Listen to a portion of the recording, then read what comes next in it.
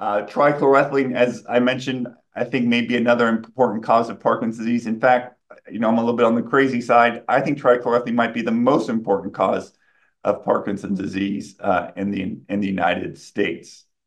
And it's been used for a wide range of products. In 1970, 2 pounds per American of trichloroethylene was produced. It's estimated that 10 million people worked with the chemical, including aircraft and jet engine mechanics, automobile workers, computer specialists, dry cleaners, embalmers, painters and printers, sewage workers, shoemakers, taxidermists, weapons specialists, and varnish workers. It's had a wide range of commercial and consumer uses, everything from decaffeinating coffee in the 1970s to degreasing metal. It's a paint remover used in the production of refrigerants, even found in typewriter correction fluid, and a host of industrial uses, including automotive care. If you worked as a mechanic and sprayed a chemical on an engine and the grease melted away, that might have been trichloroethylene. Been used in the computer and electronics industry, including in Silicon Valley. If you've worked with electrical equipment in the 1950s, 60s, or 70s, you were likely working with trichloroethylene. It was so ubiquitous that it was even used to anesthetize patients, especially pregnant women. This is a quote from the American Journal of Obstetrics and Gynecology by Dr. Charles Flowers in 1956, in which he says that trichloroethylene is a potent analgesic drug. Its margin of safety and ease of administration will also ultimately make it a standard agent on all delivery floors. Trilene's wide variety of uses will probably allow almost every obstetrician to find a place for it in his obstetrical practice. So if this is being used to anesthetize pregnant women, you can imagine how widely it was used.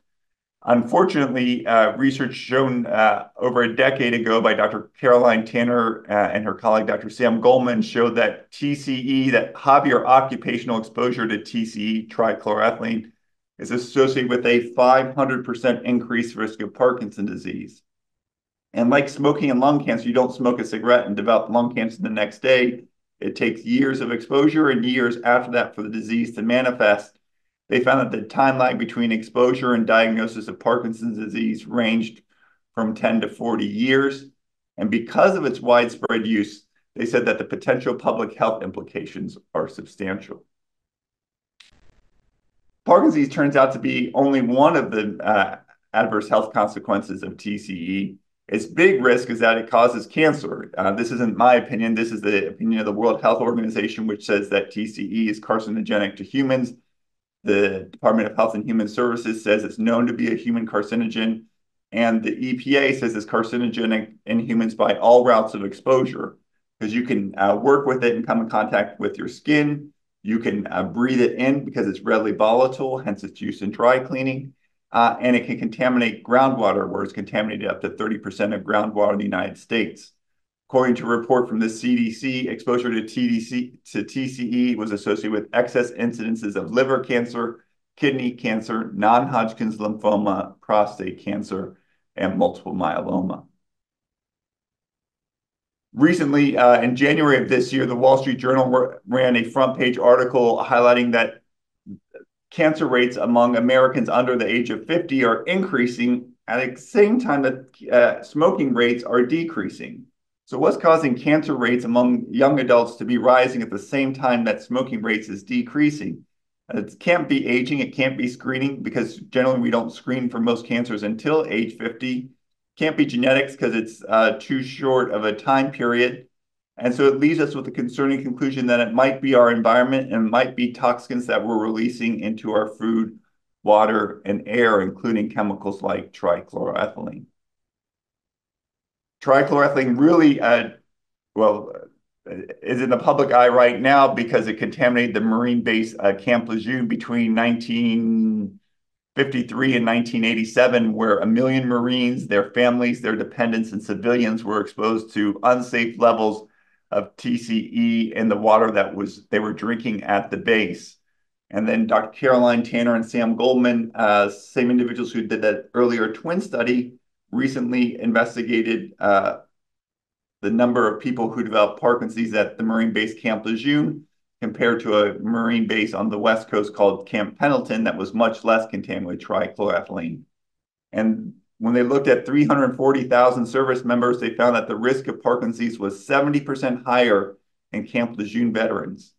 Now, mind you, these are Marines who are almost by definition healthy. They were all young, average age was 20, and they were only at the Marine base for just over 2 years. Yet 35 years later, healthy Marines were developing Parkinson's disease at a level 70% higher than those at a much less contaminated base. And the tragedy of all this is that the Marines knew about this contamination, at least for the latter portions of the year, and took no action to protect the best and brightest among us. In addition to working with it or being exposed to a military base, thousands, if not millions of us are exposed to this through outdoor air, contaminated water, and something called vapor intrusion. Many of you know that radon can evaporate from the soil, enter people's homes, especially basements, and cause lung cancer. Well, TCE can contaminate groundwater, which is, depending on where you live, 15 to 50 feet before the surface. And TCE can then form underground rivers or plumes and then evaporate into people's homes, schools, and workplaces undetected. In Rochester, we evaluated a cohort of attorneys who worked in an office building that was next door to a contaminated dry cleaning site. Of the 79 attorneys that we evaluated, 4 had Parkinson's disease and 15 had a cancer related to TCE. We also evaluated 75 attorneys who weren't partners in that law firm, and we only found 1 individual with Parkinson's disease and 4 individuals with cancer. These sites are around us everywhere. I went to high school in Newport Beach, California, so I thought to myself, where is the last place in the world that you would find an industrial chemical like trichloroethylene? So I said, it must be Newport Beach. So I Googled trichloroethylene in Newport Beach, only to find that a former aerospace facility less than a half mile from where I went to high school at Corona Del Mar High School was contaminated with trichloroethylene and perchloroethylene. This used to be a major aerospace facility for 30 plus years, located about 3 miles from the Pacific Ocean and some of the most expensive real estate in Southern California. After the closure of this aerospace unit in 1993, the facility was demolished and it was rezoned for from industrial use to residential use. As a part of a series of studies, they eventually found that trichloroethylene and other chemicals were found in high levels in the soil gas in this area. And in 2022, they found that TCE and PCE were detected above screening levels in the indoor air of 123 homes in Newport Beach, California.